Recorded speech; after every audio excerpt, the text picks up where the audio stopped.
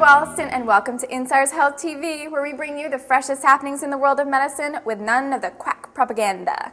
Today we'll be talking about the shocking news that scientists may have cured a man of HIV, as well as an FDA warning to avoid sexual enhancement pills. Researchers in Germany are reporting that they may have cured a man of an HIV infection. While this is an amazing feat that would most certainly represent scientific advancement, many people don't think that it's really a treatment option.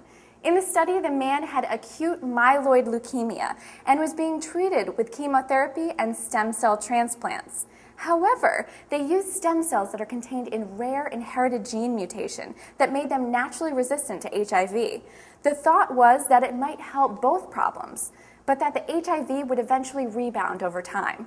However, since the transplant in 2007, the man is still HIV-free. In fact, after 3.5 years off of anti-HIV drugs, his immune system seems to be restored to normal health. The downside is that there are serious consequences and possible complications. In order to do this procedure, the body has to have all of its immune system wiped out. The transplant alone can kill them, and complications following could be very unpleasant to live with. It also has the potential to cost hundreds of thousands of dollars for each patient who gets it, so it certainly isn't an option for everyone.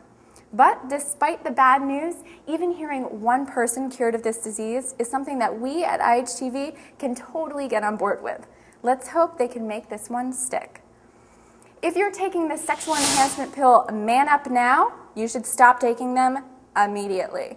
And not just because of the ridiculous name or because they will obviously not really work, but also because it can lower blood pressure to dangerous levels, according to the FDA. It can cause dizziness and lightheadedness and can be extremely dangerous for your health. Plus, come on, it's called Man Up Now.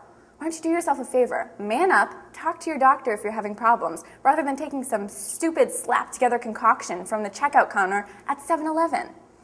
Okay, that's it for this edition of Insider's Health TV. I'm your host, Kimberly Wollaston, and remember, it's your health. We're just helping you think outside the box.